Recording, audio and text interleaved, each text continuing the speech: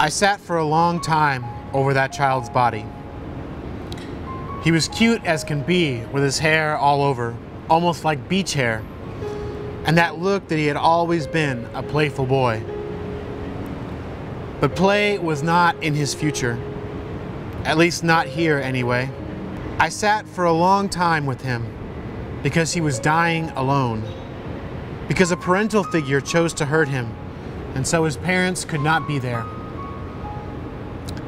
I sat for a long time, not sure what to feel or what to think, and my thoughts wandering from anger to sadness to thoughts of my own child. Today we come together in this ceremony and we tie ribbons to tell stories. The first is that we gather to tell the story of the children who came through our doors. By tying those blue and black ribbons on a fence that hundreds pass by every day, we dignify each of those children's lives. We proclaim that their story matters. The second story is that of a courageously caring staff. I have seen staff cry over these children, express righteous anger, and use gentle hands to heal many of these children.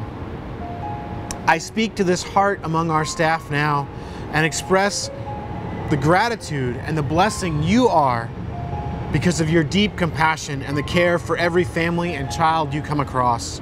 As we gather and tie ribbons, the story of our staff, both those who are here today and those who aren't here, the many staff, the many nurses who take care of our children, the story of our staff is shared here today, and it is very heartwarming. May your hearts find peace and restoration as you compassionately care for each child and each family. And may you find hope in the healing hands and the stirred hearts of all the staff around you. But there is a third story too. The third story is that of the passerby, the curious observer, as it were. We tie the ribbons because it is cathartic, of course, but we also tie them because the numbers will always be too high, because abuse doesn't have to keep happening, and because it is easy for people to sweep it under the rug. But those ribbons raise awareness. They have a purpose.